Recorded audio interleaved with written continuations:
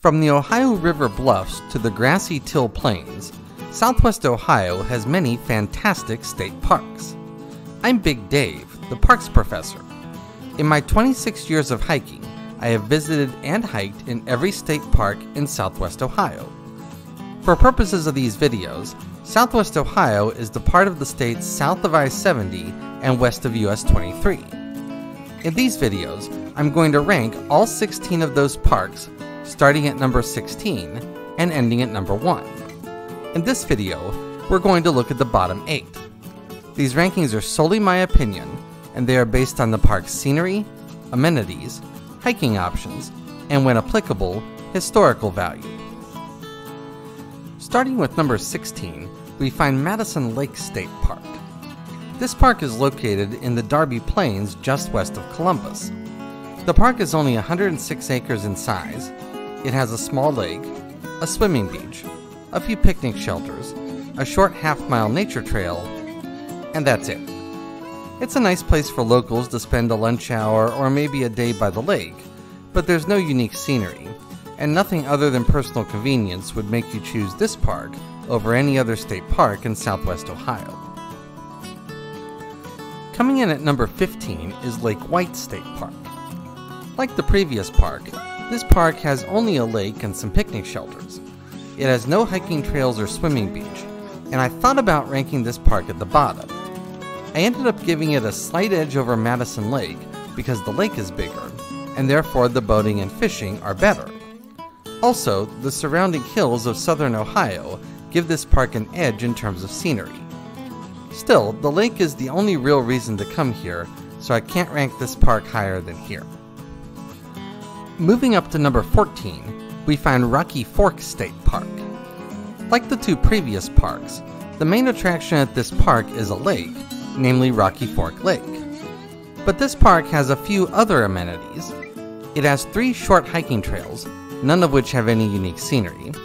It has a couple of short recreational disc golf courses. But the main advantage this park has over the previous 2 is its 130 site developed campground, and this is the lowest ranked park in these rankings with a developed campground. This is a nice, quiet, and somewhat remote place to come and spend a day or camp for a weekend, but there's no reason to come here over most other parks in Southwest Ohio. Flowing in at number 13 is Little Miami State Park. This was the hardest park in these rankings to rank because it's not a traditional state park.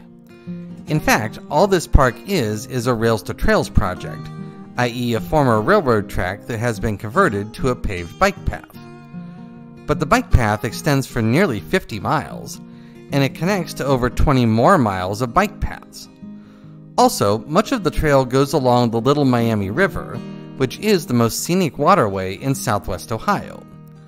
I used to come here a lot in the winter and hike segments of the paved bike path when other trails were too muddy or too frozen. This definitely isn't my favorite state park in Southwest Ohio, but the scenery and hiking options are good enough to deserve a place in your travel regimen. Coming in at number 12 is Adams Lake State Park. With this park, I need to explain something about how I consider these parks.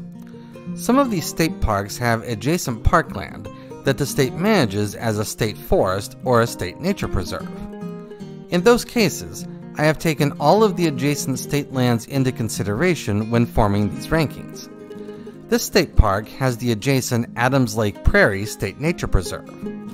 The state park consists only of a small lake, a playground, a short paved walking path, and a few picnic areas, but the nature preserve protects some rare xeric or pocket prairie, and it has a couple of short but nice nature trails. Considering only the state park, this park would rank near the bottom, but factoring in the nature preserve brings it up to here. Still, the amenities are limited, the trails are short, and most hikers will have a better hike in the expansive nearby edge of Appalachia Preserve than here. Growing up at number 11, we find Sycamore State Park. Located on the west side of Dayton, this is the highest ranked state park in these rankings that does not have a developed campground. It does have a nice fishing lake and some picnic shelters, but what sets this park ahead of the previous parks is its trail system.